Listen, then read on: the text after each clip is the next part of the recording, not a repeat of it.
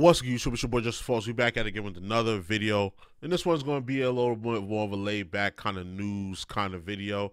As you can see in front of me, IGN made a video about the PlayStation Showcase, and they said it was great for Xbox. And I was thinking about that because I was on Twitter and I saw this tweet, and they posted this right after the Sony conference. So all the games that they showed, like majority of the games they showed, are going to also appear on Xbox. And I'm going to guarantee you that out of the 3, 6, 9, 12 games, that at least 8 of them are going to be on Game Pass. I feel like all of these are going to be on Game Pass, but at least 8.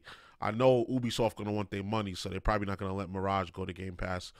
They probably won't let Metal Gear Solid go to Game Pass, but Immortals of Aveum, Ghost Runner, Alan Wake 2, probably Dragon's Dogma, that'll all go to Game Pass.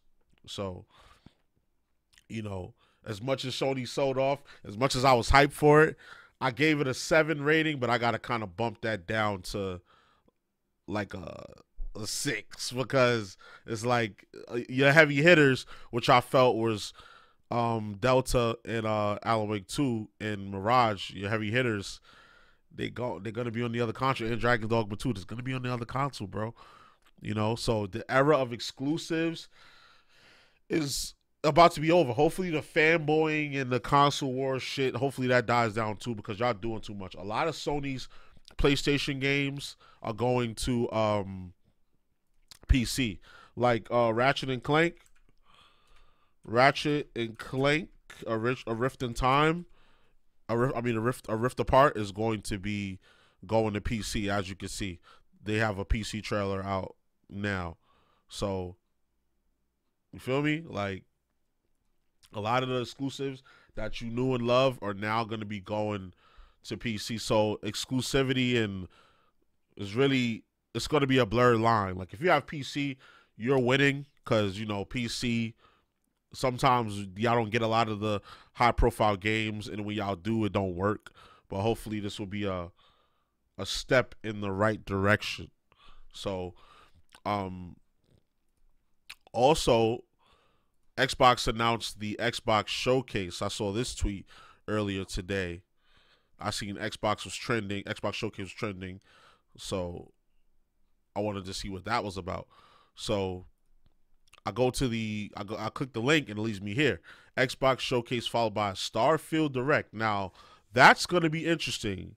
I want to see what games they show. I hope they show all new games. None of the games that Sony showed, none of the games from this tweet.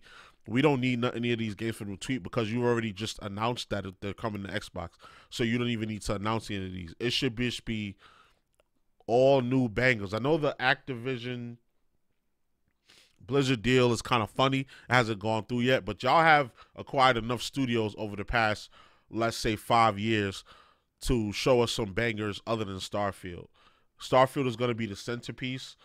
The other gameplay they showed before was kind of, it was kind of shaky. I'm not going to lie. It was kind of, the frame rates was dipping and the graphics didn't look how I thought it would look, probably because it was through a stream. I usually always say that when I see these streams. I'm like, yo, why do the resolution look funny? Like, even the Miles Morales one, the resolution looked funny, but I was like, you know what?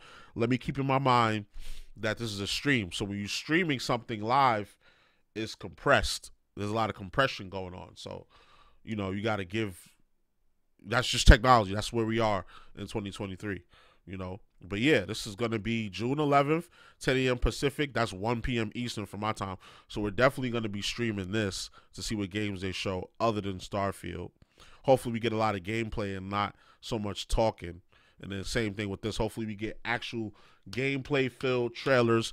And I hope they do what they did with the last showcase where they drop a game that day. Because remember they dropped Hi-Fi Rush. Slept-on game.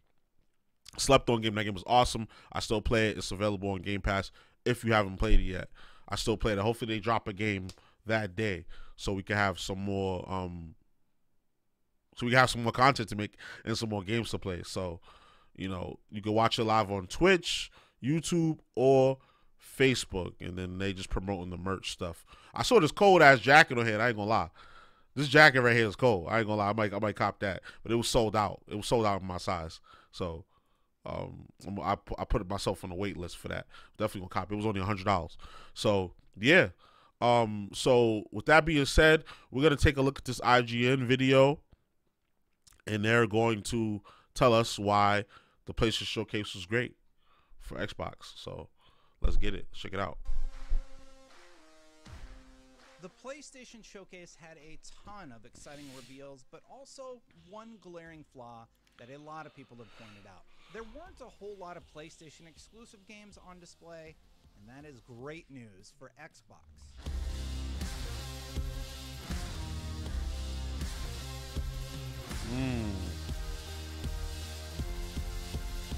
The general consensus about the PlayStation Showcase, Xbox was petty for that. wasn't compelling in terms of PlayStation exclusives. Having spent time, yet again, showing the Gran Turismo movie trailer, Dude, this is real. a pair of earbuds, and I like the earbuds. You know what? I like the earbuds. I'm gonna cop the earbuds specifically for my PlayStation. That's kind of cool. I like the earbuds. I'm not going to shit on them for that. That Project Q, no. Y'all did wrong on that. First of all, it looks ugly. And second of all, it should be a standalone handheld device because that's the market right now. Like, we don't need like a screen that can mirror our PlayStation. We already have 15 million devices for that. Many of the new PlayStation exclusives, the event left fans underwhelmed. Worse, Hold on, what that tweet said? The event left fans underwhelmed. A total of 4 PlayStation studios were present at the showcase. 3 out of the 4 had CGI trailers for live service games with 0 gameplay, and the last studio showed gameplay for a game that was announced in September of 2021. That's Miles Morales. That's 1.5 years of waiting. What the fuck, Sony? Wow, people shitting on that conference. Well, worse, some of those CGI concepts didn't even do a good job of teasing what you can expect from the full game. Sorry, Fair Games, but what is this game exactly? Yeah, this is not it. There's always a lot of hype ahead of a showcase, and while PlayStation usually does a good job of at least attempting to manage those expectations, this seemed a little different. The subhead on the PlayStation blog promised a wealth of new games and new IP are headed to PS5 and PSVR 2. And the Showcase Title Edition holds a lot more weight than, say, the usual PlayStation State of Play. Yeah, box. this was a State of Play caliber show, or State of Play caliber stream, but we were expecting a PlayStation Showcase caliber stream because that was what was in the name. They clearly differentiated what's showcase content and what's State of Play content. And this was like somewhere, to me, it was like somewhere in the middle. Somewhere in the middle, but leaning more towards the State of Play side. Live streams. And now, what you've all been waiting for. In 2022, the PlayStation Showcase was canceled. But in 2021, a hyped-up showcase revealed the Star Wars Knights of the Old Republic remake, a Wolverine teaser. Yeah, I ain't showed none of that, Spider-Man except 2, for that. and God of War Ragnarok. That came out and went Fans crazy, last obviously. week were eager, ready, and though there were high hopes for a glimpse of a new Wolverine, Y'all wanted The Last of Us 3. Y'all bugging. Y'all know that that wasn't gonna get no Last of Us 3. They didn't even put out the Mercenaries for the Last of Us Part 1 for PS5. Like, they didn't even put that out yet. Y'all want Last of Us 3. Y'all was bugging for that. But I did expect Wolverine. I did expect Ghost of Tsushima 2, at least a cinematic trailer. I did expect Marvel Spider-Man, which they gave us. I did expect Stellar Blade. You know, we didn't get none of that. We didn't get any of that.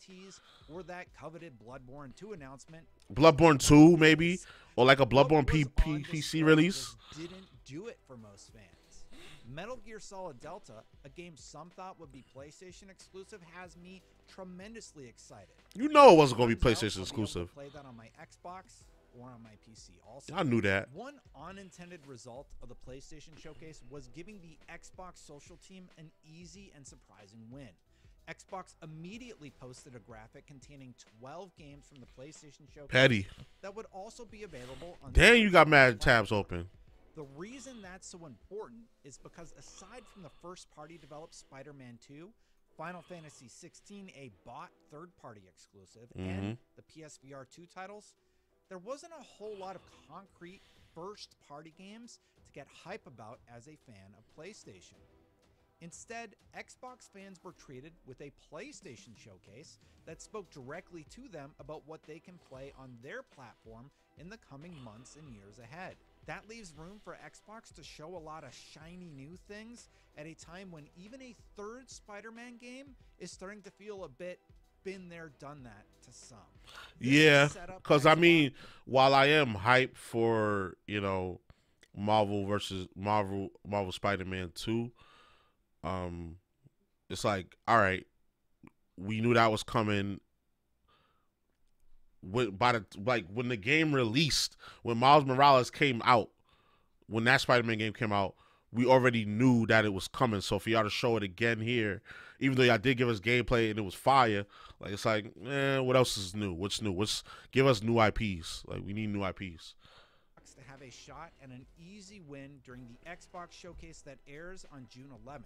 If they can, and if you go and show a new, like, and I just thought of something in my head, like, people make the argument, well, these companies, they show IPs and people don't like them and say it suck. Maybe because it actually does suck, or maybe when it comes out it sucks, or y'all just showing cinematic trailers. Like, bro, if you're going to show a new game, I feel like you should show no new game at all unless you got gameplay. Don't even show it till you got gameplay. Even I would have waited for a Wolverine trailer till they had gameplay. I don't even, like, teasers do nothing for me. Like, I can only speculate. I'm a reactor, so I'm gonna react to it, obviously, for the content's sake. But they do nothing for me. I can only speculate. At least the game, if I see gameplay, I can judge it based off what I saw actually was actually gonna be in the game. But yeah, that shit is annoying to me. Capitalize on this opportunity. We already know Bethesda Starfield will have its own dedicated showing, but so many other games we know are in the works at Xbox could easily steal places. Yeah, Project Dark too. Hellblade 2. I mean, Perfect Dark. Forza Motorsport from Turn 10 and Starfield from Bethesda already sounds like a pretty damn good Hellblade 2, yeah. Ask me. 2 of those games are going to be there. Hellblade 2 would just be icing on the cake. And look at me. Love cake. And Phil Spencer may have even tipped his hat and indicated that the hotly anticipated Avowed could make an appearance. Gotta show Avowed. We didn't see that Good build since 2020. The kind of funny XCast show. I'm very enthusiastic about Showcase. We're going to announce some things that people haven't seen, some new games, and we're going to give updates to some of the things that were on your list. Okay, because Avowed, they showed that like 2-3 years ago. I'm very enthusiastic about the showcase. We're going to announce some things that people haven't seen, some new games, and we're going to give updates to some of the things that were on your list. That's what Spencer said about whether we can expect any updates on Avowed, Perfect Dark, Everwild, Fable, State of Decay 3, and Contraband. Forza Motorsport also confirmed that they'll be showing more of their sim racing. Yeah, this looked nuts, yo. Forza Monthly insane. That up on June 13th. Beautiful looking game. As the latest from Turn 10 was supposed to be out already, given the timeline. My fault. It wasn't even in 4K this whole time. It was in 720. Last conference, it sounds like I could be busting out my sim racing rig very soon. Right. For the first time ever, our entire fine show ass. is focused on games you can play over the I can't wait to see her again. months. Historically, PlayStation plays things pretty close to the chest, and in this instance, I believe it's to their detriment. There's no clear picture about what to expect from them beyond 2023, and that's a pretty big problem for fans. We know they have Spider-Man 2, Wolverine, and the Gran Turismo movie on the way. In the pocket, but that yeah. showcase was supposed to be about AAA PlayStation exclusive games and what we can expect from them in the coming years. I don't think anyone walked away feeling overly hyped about their rollout beyond 2023. Inversely, Xbox has so much that has been in development for years, I have to imagine that they've been set up for a massive W here. I already mentioned a few games that we know looking of, like that. but even a teaser for a Gear 6 or the In Exile RPG FPS or Indiana Jones would steal the show. Heck, even showing a slew of third-party games that are coming to Xbox Game Pass on day one would be more than enough to make my ears perk up with excitement. Oh, you know they gonna do that. You know they gonna do that for sure. That one tweet from Xbox was already enough to steal the thunder from PlayStation. They are teed up to knock it out of the park. The ball's in your court, Xbox. Let's see what you got. Hey, if you like this op-ed, all right, yeah. So that's So that was an op-ed from this guy. I forget his name.